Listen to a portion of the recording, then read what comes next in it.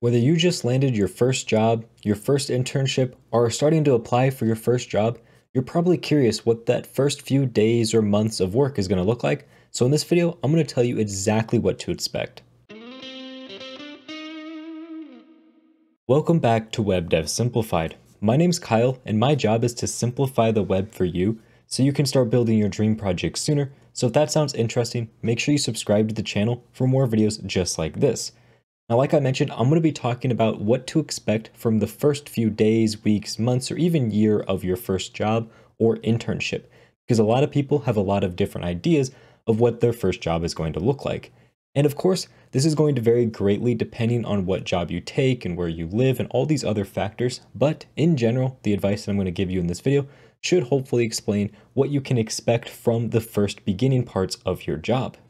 Now, the first thing I want to do is kind of throw out the stereotype a lot of people think of when they think of an entry-level developer or maybe even just an intern, and that's that you're just going to be the person running back and forth, getting coffee for people, stapling papers together, and doing a bunch of meaningless non-programming related tasks. And this is kind of what they portray in like the movies and TV shows, and this is completely wrong, at least when it comes to programming jobs. There is so much demand out there for programmers, web developers, software developers, really any type of programmer, that if someone hires you on as a developer, whether it's as a junior developer or an intern, they want you to do development work. They're not going to be making you run back and forth, getting coffee or stapling papers or doing other meaningless tasks. The work that you do may not be as complicated as what a full-time, senior level developer is going to be doing, but you're going to be doing development work. And if you're at a company where you're not doing any development work, or you're doing very little development work, I would seriously consider looking around trying to find a different job, because most jobs that are development jobs should not be having you do a bunch of non-development work. And before you start yelling at me saying that you have tons of meetings and stuff to go to, that's okay. That's perfectly common inside of a developer job. But if you're doing meaningless tasks like, getting coffee or running errands for people, that is not the job of a developer. And if that's the stuff you're doing, you should look elsewhere for a job. So now that we have that like stereotypical idea out of the way, what can you expect at the very beginning of your job? Maybe first day, first week of your job.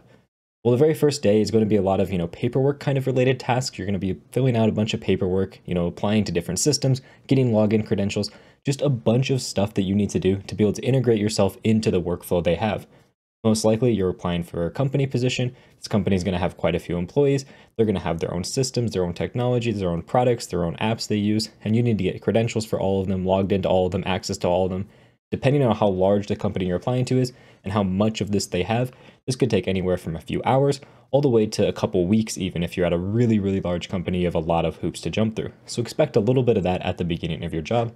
But that shouldn't be too bad. It's going to be a little bit more when you first start, and as the days go on, it should become less and less and less until you finally have access to everything you need. Now, the next thing that a lot of people don't realize is that you're going to have a lot of training at whatever job you apply for. Whether it's an internship position or a first full-time job, you're going to have a ton of training. And this is not only going to be training on how their different systems work.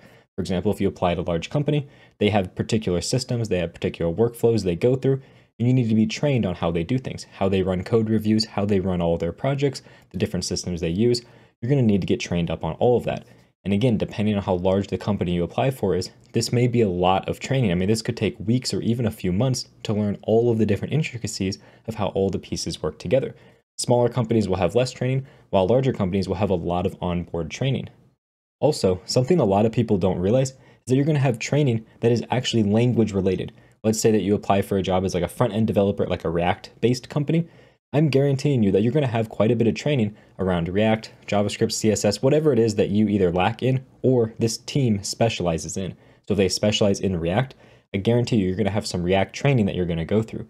It may be direct React training where they have modules they make you complete or courses that they make you complete, or it could be indirect training where they work you through some smaller projects, maybe some internal projects, and have really heavy code reviews where more senior developers will really help you, walk you through the code, help you see where you make mistakes, help you, make your code more like the code of the rest of the project. That way you can work within the confines of the whole team.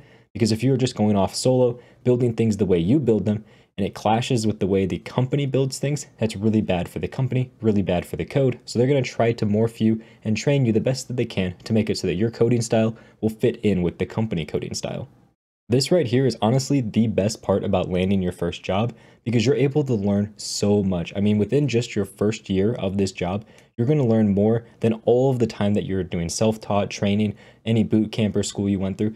This 1 year time period, even 6 months, you're going to learn so much because you're going to be actively writing code every single day, or at least every couple days at the very least. You're going to be getting that code reviewed by professional senior developers or mid-level developers, people that know more than you, and they're going to be able to train you and teach you on all the things that you're doing wrong, show you better ways to do things, how to write clean code, how to write test, things that are really hard to learn on your own. These are the things that they're going to be teaching you, and this is invaluable. When you first start your job, take these first few weeks, months, and even year, and really double down on making sure you listen to everything people tell you and try to improve yourself, because the improvement that you can make in this first year is going to be drastic, and that improvement not only will make you a better developer, but it'll also make you worth more to future employees, so that way you can get better raises, you can go to other companies and get a better job there, higher paying job, you can negotiate for a better salary, better benefits, whatever it is. So take this time, this 6 months to a year time period, and really use it to invest into yourself as much as possible into learning and becoming a better developer, because that'll let you go from junior developer to mid-level developer so much sooner than people just kind of brush off what these other people say and say, you know what, I do it this way, this is the way I want to do it, I'm not going to listen to anything you say. These are the people that get stuck as a junior developer for way too long. Listen to what the smarter, more senior developers have to say, because most likely what they have to say is based on years of experience and years of training themselves, so they know what the best option for you is. So after you complete this dedicated training they have and you start working on different projects, what can you actually expect to be working on as a junior level developer or intern?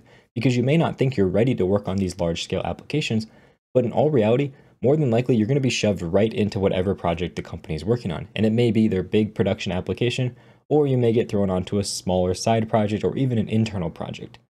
Generally, if this company has an internal tool that you can work on, they're going to have you work on that first because the stakes are much lower.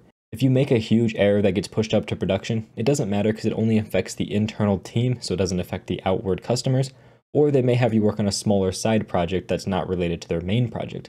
But some companies might just throw you straight into their main product, having you work on it right away just like any other developer, because they have good code reviews and they have good policies in place in order to prevent you from making these types of mistakes.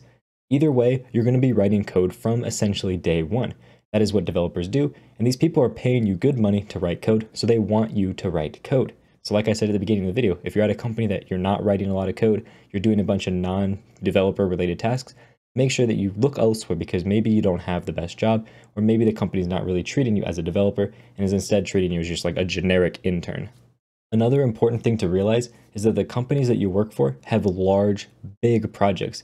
Up to this point, the largest project you probably worked on has taken you weeks or maybe even a couple months to build out by yourself in your spare time. But these companies have projects that have been around from years and years, even decades of code going into one single project from tens to hundreds of different developers all working on it full time. So these code bases are massive, and it can become really difficult to realize what you need to do in such a large code base because there's thousands and thousands of lines of code, hundreds of files spread across all over the place.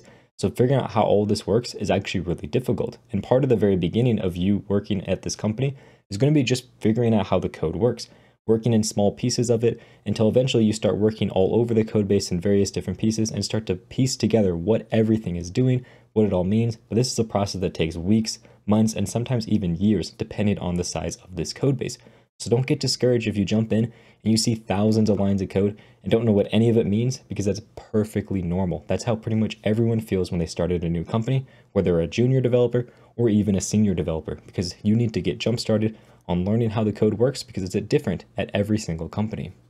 The final thing to expect from a company when you first apply is that you might actually get paired up with a mentor. This is someone inside of the company. They're usually going to be some senior level developer or mid-level developer that knows the code base pretty well.